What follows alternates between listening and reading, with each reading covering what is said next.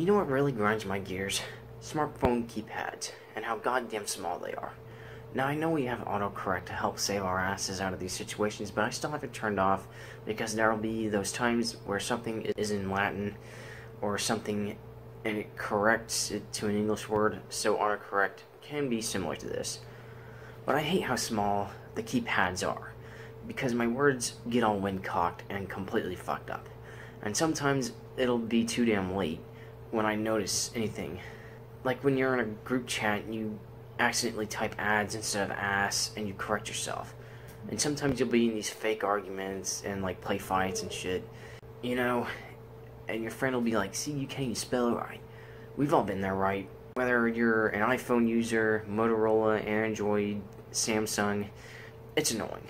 You know, if these companies are seriously going to continue their evolutions into the tens, then please at least make the devices bigger in proportion. Work on the iPad a little and make calls a little more integrated with that series. You know what I mean?